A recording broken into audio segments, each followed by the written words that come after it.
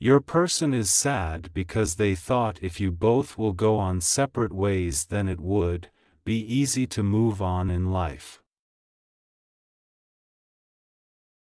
Your partner is frustrated with themselves as they took you for granted. Now they wanna appear as a king in your eyes because they don't want to let you go anywhere.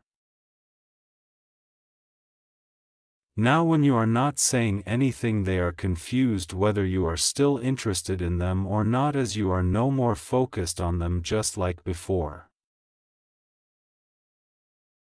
Just like you, but because of their chaotic physical reality they actually stepped back, for which now they are regretting. They crave your presence especially.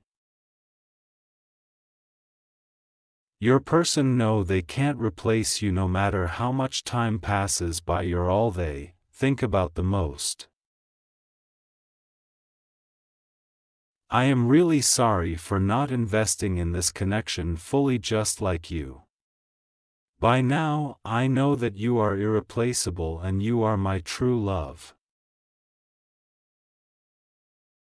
And to move towards the hope of betterment, to move forward towards the hope of betterment, foreign the separation between myself and my person is going to turn into your grand celebration of togetherness very soon.